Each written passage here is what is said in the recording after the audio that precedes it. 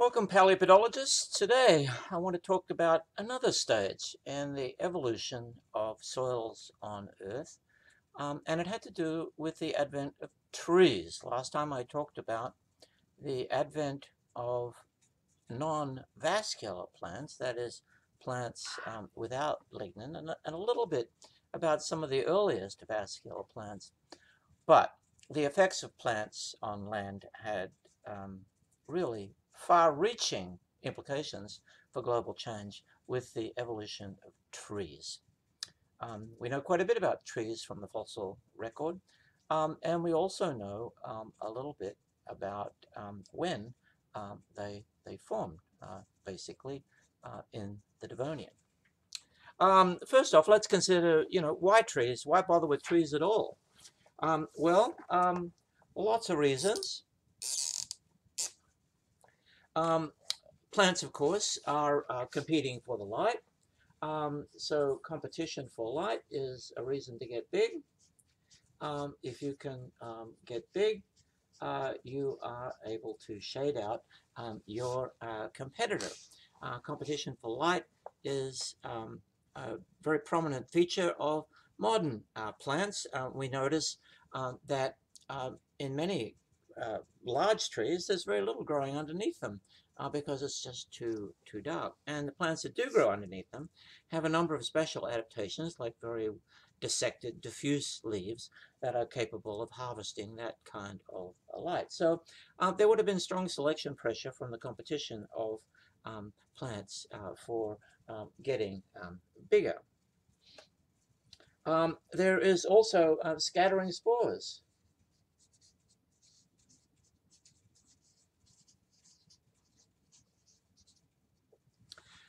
These early spore-bearing plants, if they wanted to scatter their spores further, would have an advantage if they became taller, because from a greater height, the wind can carry their spores further to colonize new areas. There is herbivory resistance.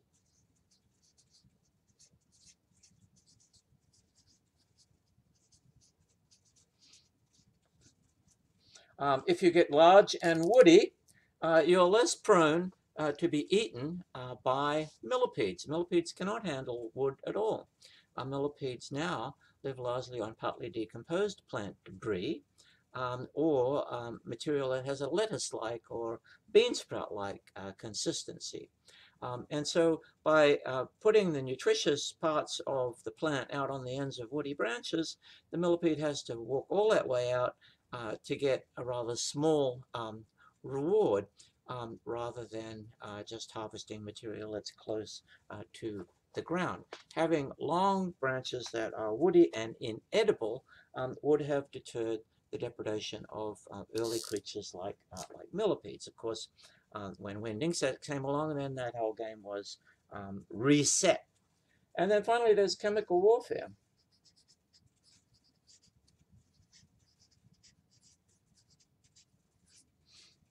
Our plants produce a lot of toxic chemicals, believe it or not. When we drink a cup of coffee or tea or THC, it's a kind of a mild buzz for us. But these are part of a group of plant materials that are manufactured for the purpose of deterring herbivory. To a small insect, these materials are poisons. Like a psychedelic trip, they inactivate the insect almost completely. And it seems from the fossil record of soils that this chemical warfare, this raining down out of the rain on plants below, not only stopped herbivory, but also suppressed the growth of plants underneath the tree. You may have noticed, for example, under western red cedar in particular, but a number of different conifers, very few other kinds of plants can grow because of phenols. There's a rain of phenols, which are part of the manufacturing pathway for wood itself.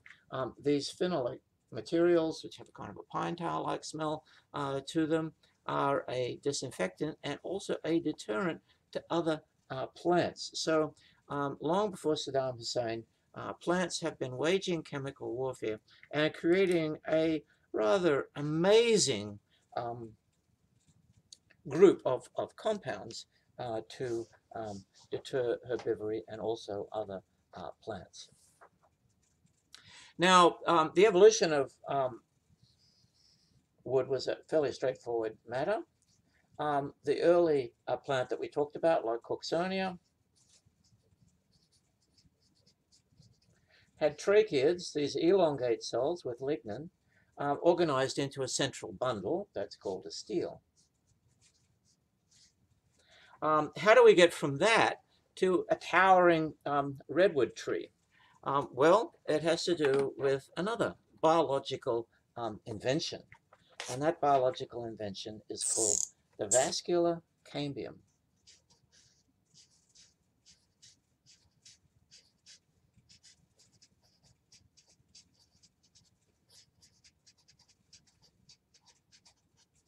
The vascular cambium is a set of stem cells.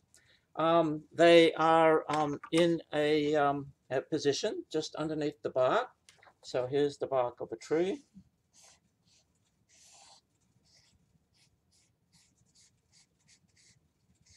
Like so.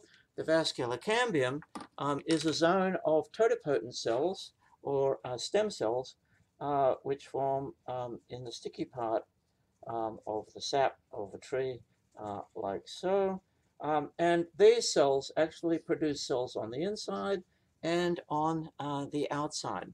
A tree has invented a system for creating the tissues that it needs as it grows, almost like a skyscraper building itself and still maintaining itself as a fully functional community. On the inside, it produces tracheids.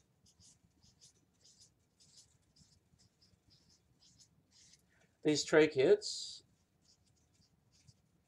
are initially living cells with a nucleus inside their lignin bands. Lignin is the component of wood, and it's a phenolic biopolymer.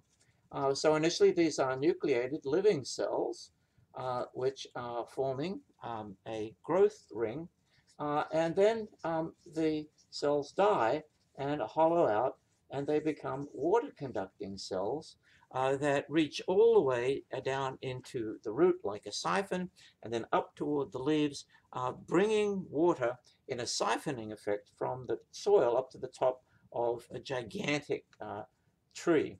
These are the xylem cells. On the outside, the vascular cambium can produce phloem. These are cells that are full of sugars that are elongate cells. They have companion cells as well as a open tube. They transport the sugars down to the root where the root can do its business. And then on the outside, there's a protective row of cells that are plugged with corky material. This is called the phyloderm, or in common parlance, it's called the bark. This system of growing wood on the inside and growing sap material, which is sticky and sweet on the outside, and then a bark, was invented in the late Devonian by and the wood that has this morphology in the late Devonian has a name. Well, actually, it's Middle Devonian.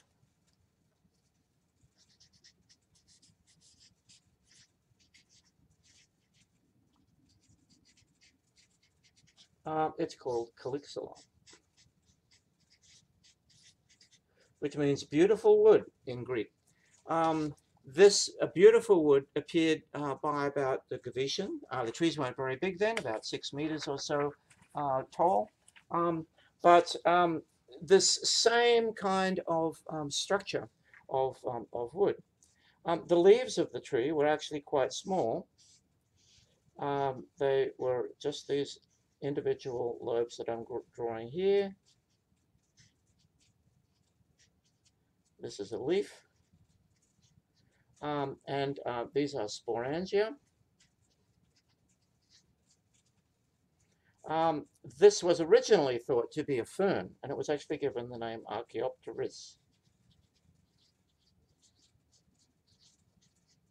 Not to be confused with Archaeopteryx, the first bird. These are examples of progymnosperms.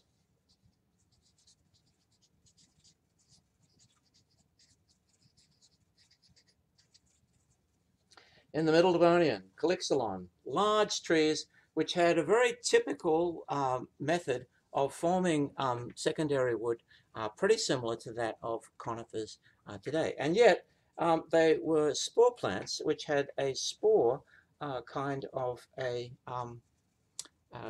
reproductive system. In the late Devonian, we get another plant called Archaeosperma,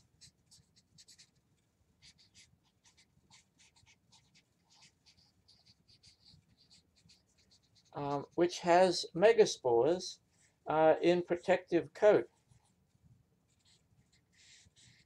This is the first seed plant for Pteridosperm. Another extinct group, Pteridosperms and Progymnosperms, two extinct groups which had a woody anatomy, a biological invention that had really quite profound consequences, because all of a sudden trees were able to grow tall. They were probably clustered around rather dry, well, rather humid areas to start with this spore kind of anatomy. But later, when they developed seeds, they could grow in more dry climates, away from water sources. The consequence of trees was really pretty remarkable.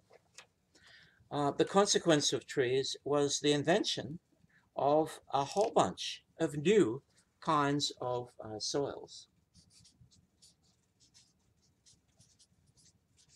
Alpha salts, for example.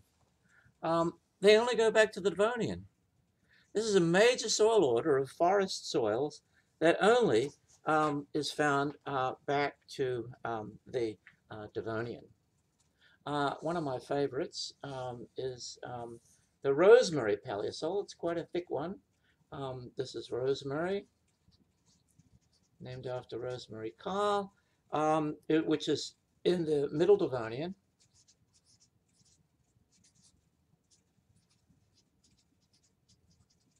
At Mount Crean in Antarctica. And this profile had it was covered in sandstone. It was very silty, very clay. Then there was a kind of there was a layer here. There was a layer of calcareous nodules. There was a thick layer of clay here, and it got a little silty up in here. This is an A, BT, BK, C. So this is organic plus mineral.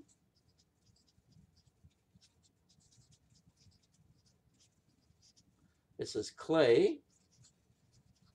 This is carbonate nodules, low magnesium calcite.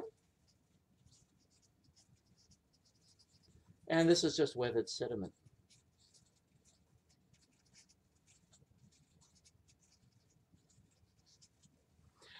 This is a remarkable new kind of soil on the landscape.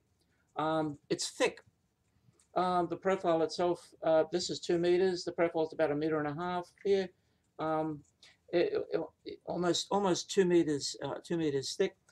This is a soil which is making a huge difference in the world. It is taking carbon dioxide out of the atmosphere by the hydrolysis reaction, which is, of course, feldspar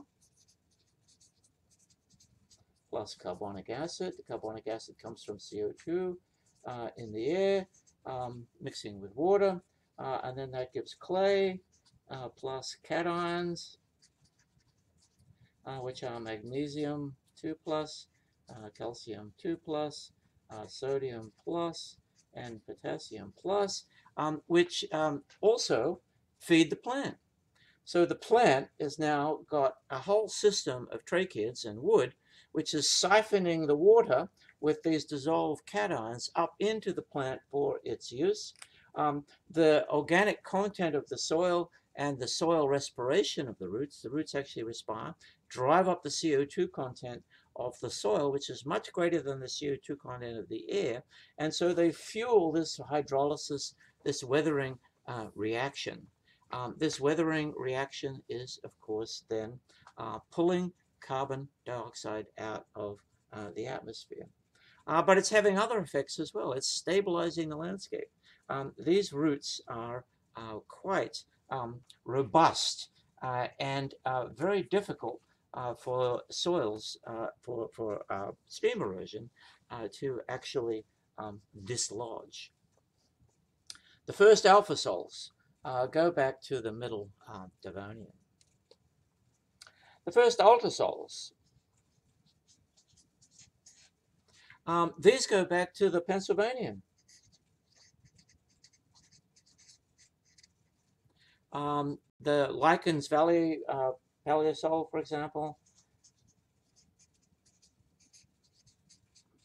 which is in Pennsylvania, is an example.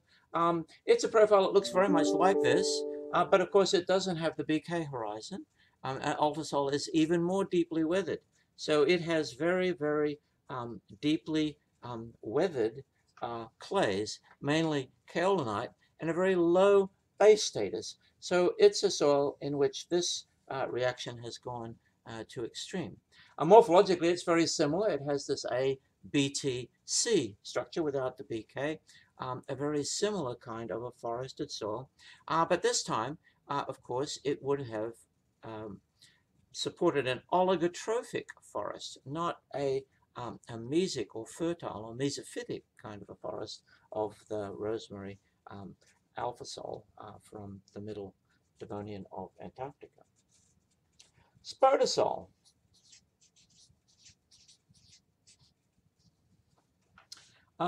These are found in the Mississippian.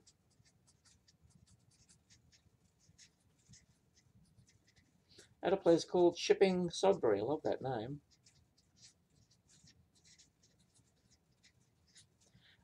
In England. And they're not too much to look at, but they are profiles that have a lot of sand. They have a sandy cover.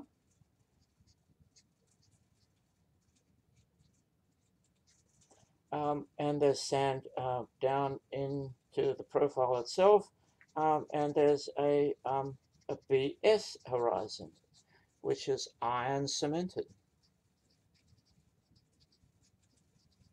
There's an A horizon, which is organic plus mineral. And then there's a C horizon below that, which is just weathered. All sandy, with the BS or the spodic horizon just below the level of the active roots. Spodosols, like ultrasols, are the sorts of soils that are found under oligotrophic vegetation, vegetation that can handle a very low nutrient status. The spodosols form largely on quartz sand. There's hardly any nutrition in a quartz sand. Ultrasols also are base poor clays. So here we have three soil orders that go all the way back to the Paleozoic, starting in the Devonian. And I don't think it's an accident that ultrasols and spodosols came later. Maybe we'll find some earlier examples as people keep looking for these things. But I think it took a while for trees to be able to cope with these low nutrient substrates.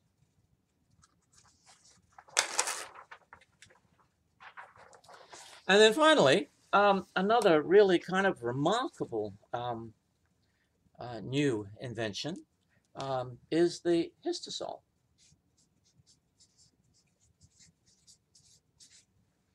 Some of the oldest of these histosols are in the late Devonian,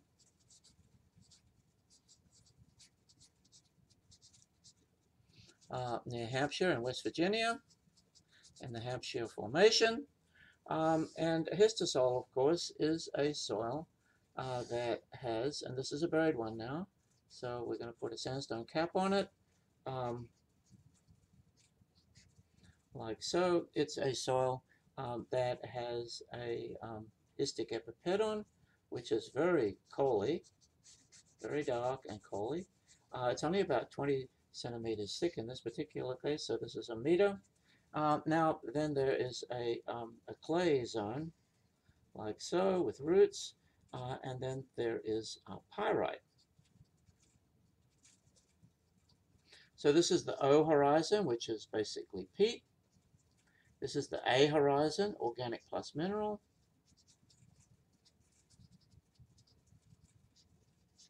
This is a BG horizon, which in this case is pyrite enriched. Pyrite is FeS. And then here we have C, which is weathered material.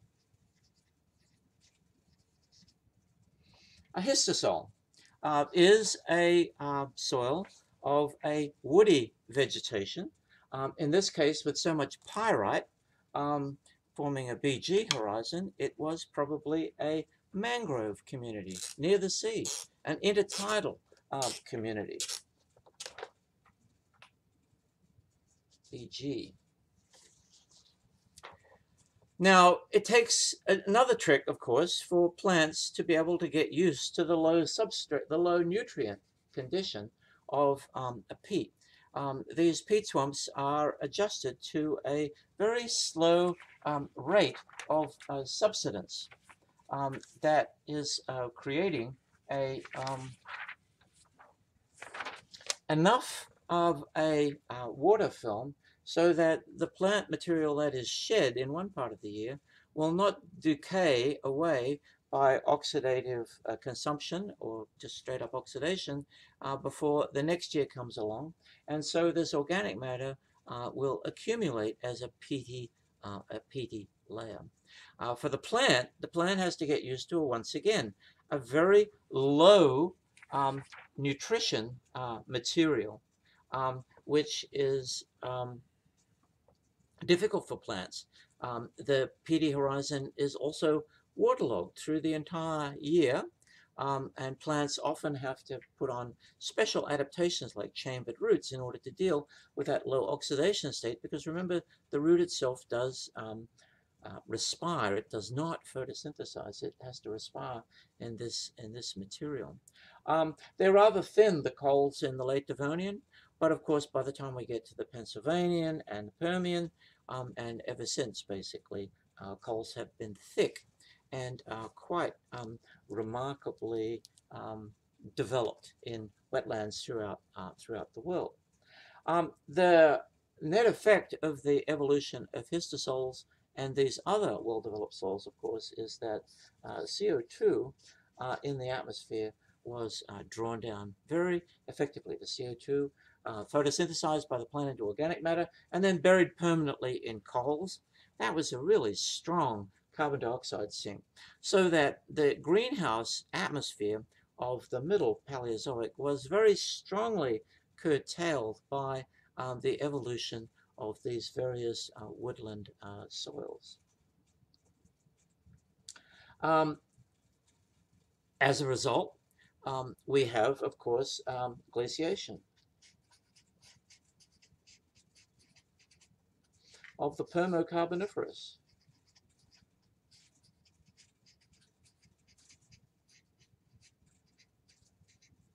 This was the Great Glaciation that was popularized by Du Toit of South Africa, David of New South Wales, Australia, and Medlicott of the Indian Geological Survey. The Great Gondwanan Glaciation. It actually began in southern Brazil, and then moved through South Africa, through India, and Antarctica, and then eventually Australia by the Permian. It began in the late Devonian, just as small alpine glaciers, and then became a major ice cap through a good part of the Carboniferous and Permian throughout the Gondwanan continents. These trees, this invention of new kinds of soils and new forms of carbon sequestration really changed the planet. It re-engineered the planet. Another important gas that is created mainly in swamps is nitrogen, dinitrogen, which is a stable pressure building form of nitrogen, which dominates our atmosphere at about 78%. Probably nitrogen has been quite abundant in our atmosphere for a long, long time, going well back into the Precambrian, and it's produced largely by anaerobic microbes. It may have been produced primarily in the anaerobic soils of the Precambrian.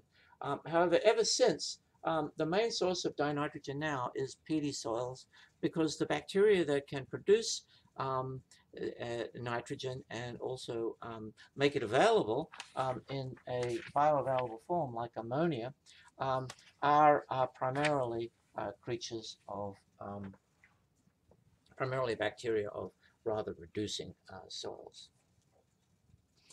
The other effect of trees, of course, and of these rather thick clay soils and peats, is that we went from braided streams in the Precambrian, where the streams had numerous channels, like so, to the classic meandering streams,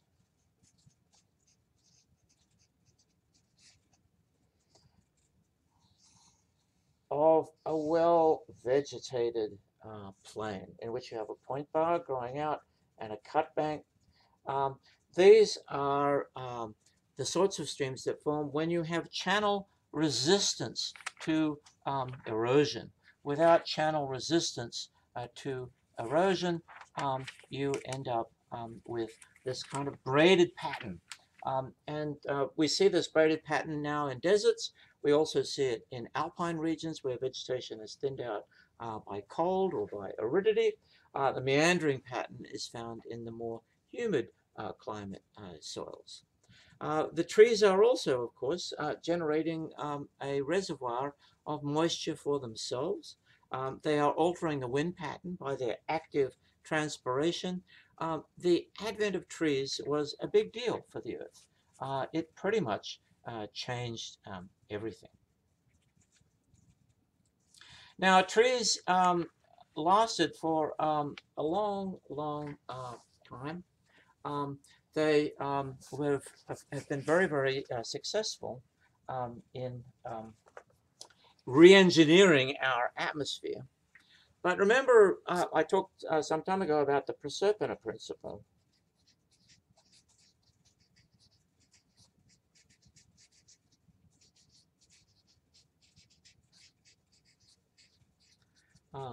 When trees evolved and were newly evolved, we had this great drawdown of CO2 in the atmosphere. This great drawdown that created the ice age of the Permian Carboniferous found through all the Gondwanan countries. But it didn't last forever. It didn't last forever because once trees evolved, fungi, termites, dinosaurs, and other animals evolved to cut back the growth of the trees. There's a kind of a balance between the animals eating the forests, tree-eating animals, particularly early tree-eating cockroaches, and then termites, and then dinosaurs, which were tree-eating large animals. These curbed this glaciation so that by the late Permian, the glaciation had subsided through a good part of its Gondwana extent and retreated largely to alpine glaciers for most of the Mesozoic. It's these really big new biological inventions, like the non-vascular land plants, which created the Hernandian or the late Ordovician glaciation, and the trees which created this really extensive Permo-Carboniferous glaciation. Now, the pattern of trees ever since has not been completely a smooth one. There have been episodes of mass disruption of ecosystems, particularly at the Permo-Triassic extinction.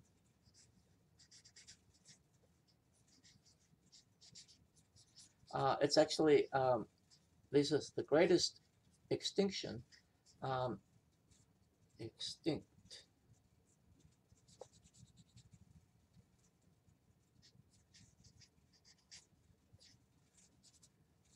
In the history of our planet, this extinction of about 90% of creatures, both plants and animals. We're sort of narrowing down on what actually caused this. We think it had to do with the Siberian traps. A gigantic and unprecedented large igneous province in Siberia, which put a lot of CO2 into the atmosphere. Probably about 2,000 gigatons of CO2, because the lavas were coming up through a rather dramatic thickness of coals. They oxidized that, they thermally altered that coal to methane, breaking it down, cracking it, and then that methane was oxidized to CO2. This was a greenhouse spike, the greatest of which in history of the planet, when CO2 went to about 2,500 ppm. We're currently at 416 and climbing. We should be more like 280 if we had a planet that was like the one that we had before the Industrial Revolution. This was a cosmic accident. These kinds of volcanic eruptions are rare. They occur at very long time intervals, every 100,000 years or so, and they have to do with instabilities in the mantle or hotspot tracking or something like that. But what we can see from the record of paleosols is that paleosols of forests acted like a global thermostat. I've studied this particular extinction in some detail, both in Antarctica and in Australia, and it's quite remarkable that we have in both places a pretty similar sequence of events for the paleosols at the extinction. We have these histosols of late Permian age.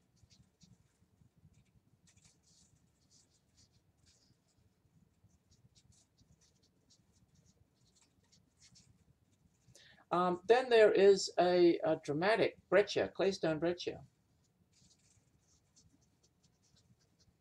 a soil erosion interval. Then some massive channels, and then eventually we start to get some really unusual soils. We start to get ultrasol. Now, this is unusual because the ultrasol is a soil that forms in warm climates. And yet the Sydney Basin was at about 70 degrees south. That means about the same latitude as McMurdo Sound. And the Antarctic sequences that show a very similar effect were also about the same latitude. The Permian-Triassic boundary is about here. This is the Triassic. This is the Permian. The whole ecosystem of plants associated with these histosols went extinct at this time, and new plants came in from the south. So we had an atmosphere with 2,500 ppm of CO2 in it. The migration of these warm forests to southern latitudes would have been a tremendous carbon sink. In fact, simple calculations show and also this record itself shows that the greenhouse spike lasted only about 1 million years. And in fact, there were 4 of these spikes in the space of just a few million years at the near the Permian Triassic boundary. The whole ecosystem of the swamps disappeared, and all new plants evolved. Different animals survived this crisis of respiration with an unbearably hot and humid greenhouse effect. But soils patch up the damage by migrating. The very, very productive soils migrated south and north and drew down that CO2 in about 1 million years or so.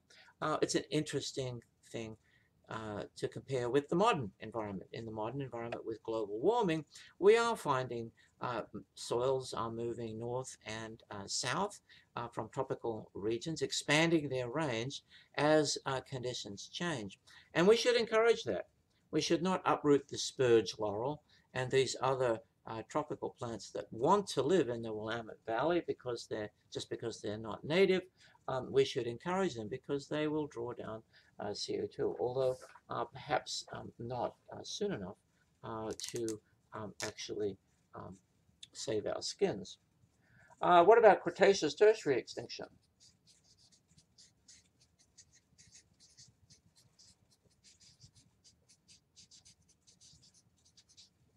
The Cretaceous tertiary extinction is actually pretty similar, but also different. The best place where this is known is in the Hell Creek Formation of Montana. And in that place, there's actually kind of a remarkable event bed. This is the magic layer. Now, before then, there were these glade alpha sols.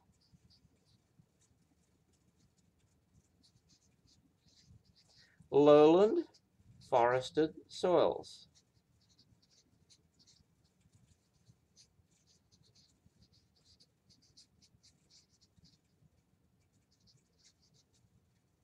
After that, this magic layer, there is a bit of coal, then some big channels, and then more coal.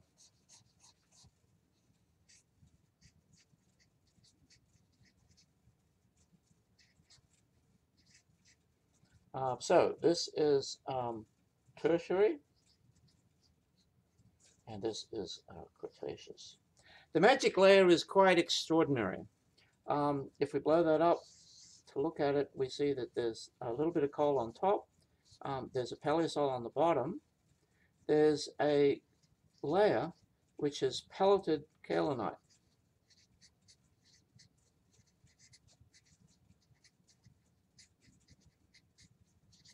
And then there's a smectite. And in that smectite, there is iridium and shock quartz.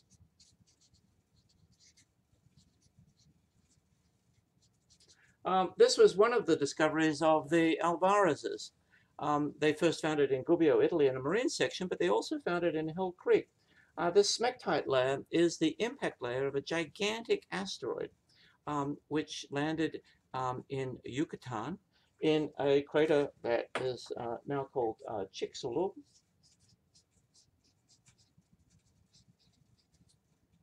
A 200-kilometer diameter crater from an asteroid the size of Mount Everest, about 10 kilometers or so in diameter. This was another really abrupt perturbation of the Earth's climate. We think that CO2 levels from the impact went up around about to about 2,000 ppm again. This is why the dinosaurs and so many other creatures became extinct. But there were other problems too. This kaolinite layer is very interesting indeed, because it is much more deeply weathered than the smectite right on top of it. We think the smectite is the airfall from the impact itself, and it contains the iridium from the meteorite and also the shocked quartz from the impact site. But this material has been deeply leached within only a few hours or even minutes from a very strong pulse of acid rain. This acid rain may have been nitric acid from the shocking of the atmosphere, this great hole that's left as this massive asteroid punctures the atmosphere, or it could be sulfuric acid from the sulfate evaporites that were at the site of the Chicxulub crater in Yucatan. So we have this acid scalding effect, at least locally around the impact. North America not too far from Chicxulub. We have a lights out scenario with a dust cloud thrown up by the impact. And then we have the browning and burning of forests, which then burn more and create this high CO2 spike once again. Now, in this case, of course, the peats came back, the alpha sols came back, the forest came back within just a million years or so after this big disaster, which wiped out about 60% of creatures on Earth, both on land and in the sea. Things were patched up again by the soil. The soil is the great thermostat that rescues us from a series of these catastrophes. The soil itself, the distribution of the highly carbon sequestering soils is critical for maintaining a balance of planetary habitability. And it can be reset as it was when trees first evolved in the Devonian. But then it also is created by ecosystems which can migrate to patch up disasters like the Permian Triassic and like the Cretaceous Tertiary boundary disaster. So looking at it from the long term, trees have been a blessing. Trees have oxygenated the atmosphere even more for our particular benefit. They have stabilized the landscape. They have given us a lot of wonderful foodstuffs and building materials, and they have patched up after cosmic scale disasters like great asteroids coming in at the Cretaceous Tertiary boundary and like large eruptions at the Permian Triassic boundary. Actually, there may have been some impacts at the Permian Triassic, and there was another big flood basalt province in India for the Cretaceous Tertiary. So both effects can coincide to create the same kind of disaster. The remarkable thing about Earth is it recovered from disasters like this. We didn't spin off into a irredeemable hothouse like Venus did, or an irredeemable ice house like Mars did. Earth was maintained habitable by its plants and soils. And that'll do for the moment. So thanks for your attention.